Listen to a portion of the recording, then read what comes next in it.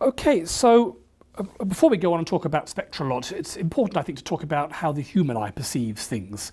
The human eye is not widely used as a detector in astronomy anymore. Yeah, I mean, I don't walk around seeing spectra everywhere I'm looking at. But I think it's really important for people to understand how a spectrum relates to what we can see, because these two are often very confusing. That's true, because one of the things is it's not that the spectra is seeing different things, it's just seeing it more sensitive or at better resolution almost than what our eye can see.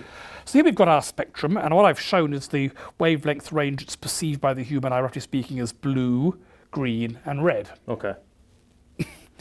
Now, in practice, there are 3 different chemicals in the cones in the back of your retina. And this is an actual graph of the wavelength sensitivity. It's called the short, medium, and long wavelength. And so the medium and long kind of overlap quite a bit, but they see different aspects. But then our brain processes the data to separate out the red and the green. So does that mean we're actually seeing less in this middle regime here between the blue and the kind of green? That's right.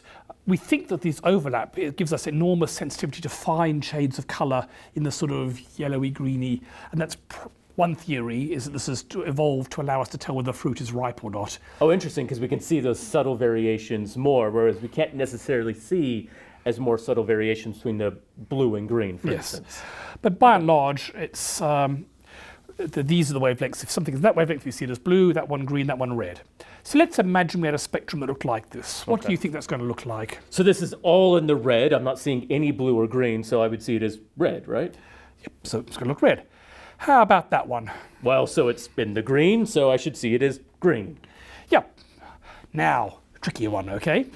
You've aced the first 2 questions. Quiz number 3. What do you think of this one? It's always 3. I can't choose C. So it's a mixture of green and red. And now I'm not seeing any blue, so there will be no blue there. But I'm seeing almost the same proportion as green and red. So we'd be a blend of red and green, which is yellow? Yep, you've done it. I remember my school colors great. Okay, bonus question. Oh dear. How about that?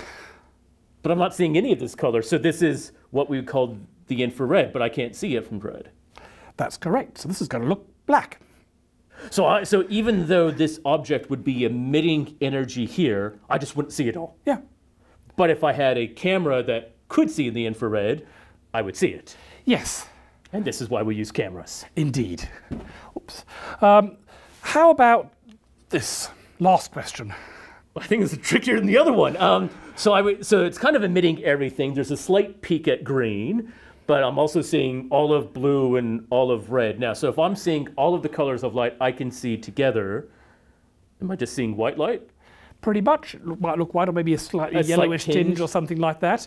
I mean, I know interior designers would talk about different varieties of white at great length. White, that's right. So it's kind of the reverse of that prism you showed. So instead of the white light coming in, getting red, green, blue, the red, green, blues coming in, putting out white light. That's right. So this is roughly how you can take a spectrum and work out what it would look like.